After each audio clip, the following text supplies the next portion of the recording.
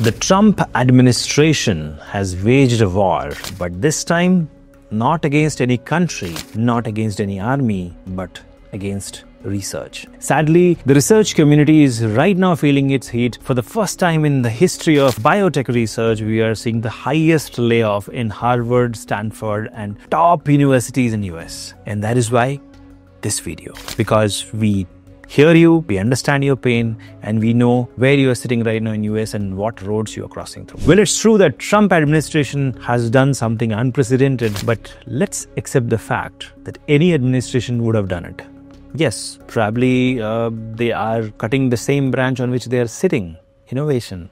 But truth be told, USA is under immense pressure, and of course it does not justify the cost-cutting measures, but definitely you all are feeling the heat, my Biotecnika subscribers in USA. Now, first things first, I have no idea what kind of research you were doing. So with due respect to that, I completely understand that you were in mid of a research work, you were in mid of projects, you were doing something amazing. And now that this funding crunch has left you on the junction of whether to go back to your country or whether you should go ahead and transition to industry. According to me, transitioning to industry makes a lot of sense. In fact, staying in the academia never made any sense because people like you should be adding more and more revenue to startups or maybe starting your own startup. So if you are new to Biotecnika, let me tell you, we are here to help you in your career, and this video is going to make things very, very clear for you. Now, as soon as I tell you, okay, you have to transition from academia to industry, you need to know what are your goals. Whether you want to get into pharma or biotech, whether you want to get into health and clinical research, whether you want to get into bioinformatics and data science, whether you want to get into regulatory affairs, whether you want to start a consulting or market research company or a market research organization, or you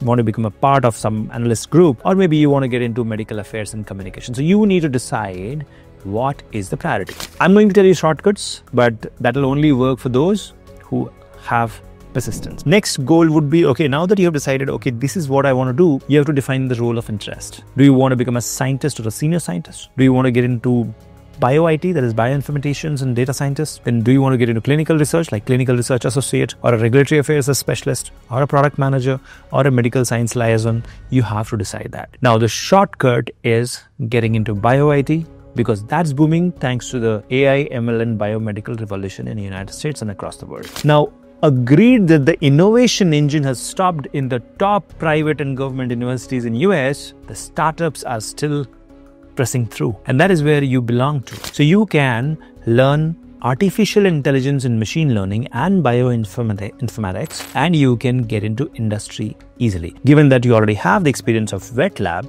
in USA. Now the question is, how do you do that? So do you need another degree for that?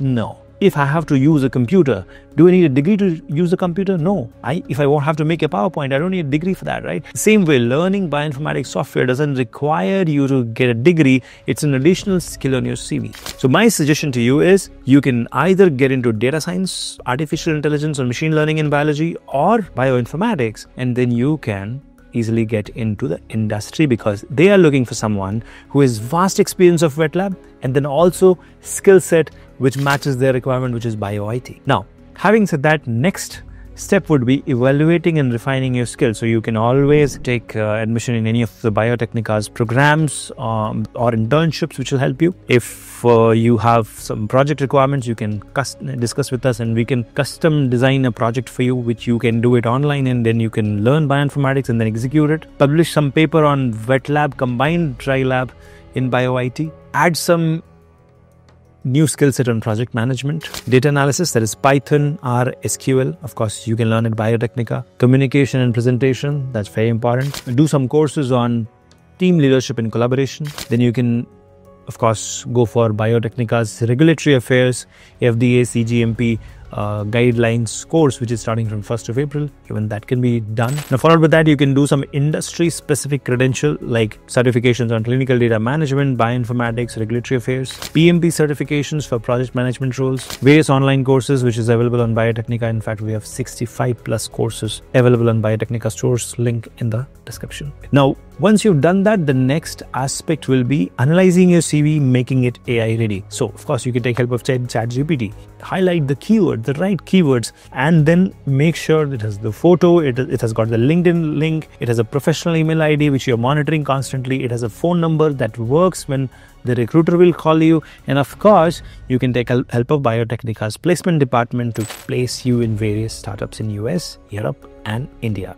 Now the benefit of doing all this process will be you would have transitioned from the academia to the industry, and then you and your hard work and your skill set determines your growth and not somebody's funding. You're no longer dependent on Trump's funding. Instead, you're dependent on yourself and the market. And I think the market is pretty much clear about what they're doing. Market is going towards artificial intelligence and machine learning in biology.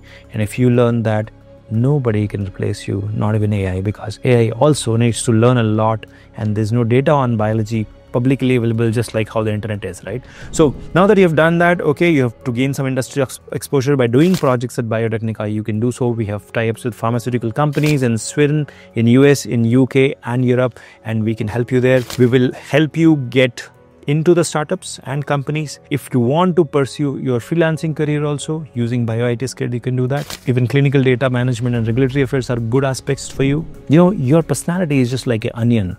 With each layer, a new talent will come out. So stop restricting yourself to academia. Now's the time to transition to industry, and the bridge is Biotecnika. So what are you waiting for? You can take help of all the things which I discussed. Links are given in the description. And if you want to chat with me, the WhatsApp link is also given in the description. And I wish you all the best. Keep shining. Take care. Bye-bye.